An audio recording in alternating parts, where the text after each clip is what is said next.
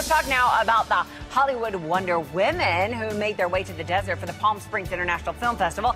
And that is where they were met by our own Wonder Woman, Mary Hart. To the Palm Springs Film Fest.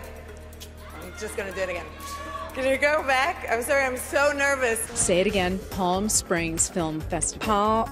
Palm Springs Film Festival. When I think about it too much, that's when it gets screwed. Gal was still charmingly nervous in our exclusive backstage interview. This year's Rising Star Award recipient was armed with her Wonder Woman director, Patty Jenkins. And they gave Mary a huge hint as to what to expect in their upcoming sequel. I know there were a lot of questions about will Lynda Carter, the original Wonder Woman on television, will she make a cameo in this one?